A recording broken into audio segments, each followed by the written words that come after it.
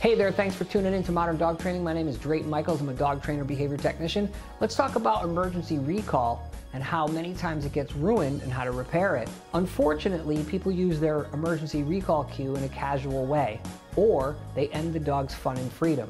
And that's something that I recommend to people all the time. Do not use your recall to end the dog's fun and freedom.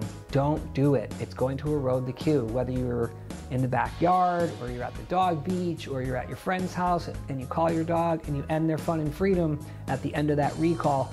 Dogs are going to record that. Remember, dogs work on predictive value. And if the predictive value of dog name, come, is my fun is over, I get leashed up, I get brought in the house. If your dog gets loose, or there's an emergency in the house even, and you go to use your recall, your dog may not come over to you.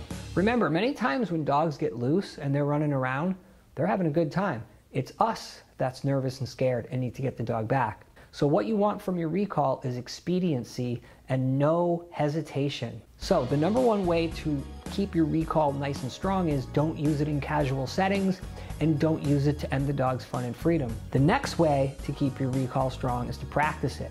And it works like this: dog name, recall word, cheer them on. Don't be lazy, don't quit. Get happy, get excited. When they come over to you, you grab their harness or collar, you mark yes, and you issue high value food, meat, something that is going to blow their mind. And then let them go back to whatever they were doing when you're practicing this. You're obviously not going to let them go when you get them in an emergency, but for practice sake, when you let them go back to what they're doing, you get the second level of reinforcement. The first level is high value food, and the second is back to freedom.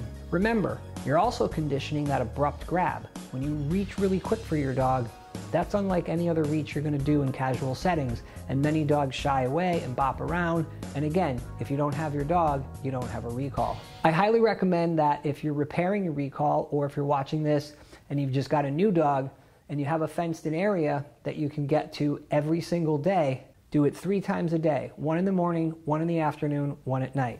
Do not assembly line your recall, meaning don't do 5 recalls in 3 minutes. That's not a good read. The dog gets really good at it after a couple of times. You want to do this off the cuff as a surprise, as it would be if it was an emergency. That's how your dog is going to learn this cue best. The best way to end your dog's fun and freedom is to do it casually, with no big cue or predictor. Meaning, you just go up to your dog, say, hey buddy, what's going on? Give them a treat, hook them up to the leash, or take their gear, a collar or harness, and bring them in the house. Pay them when they get in the house. But don't give them a big cue that, hey, your fun and freedom is over, because that will get recorded in their long-term memory. And if they get loose or there's an emergency and you need them to run over to you quickly, they may not do it. And that's the number one way people erode their recall, is ending the dog's fun and freedom.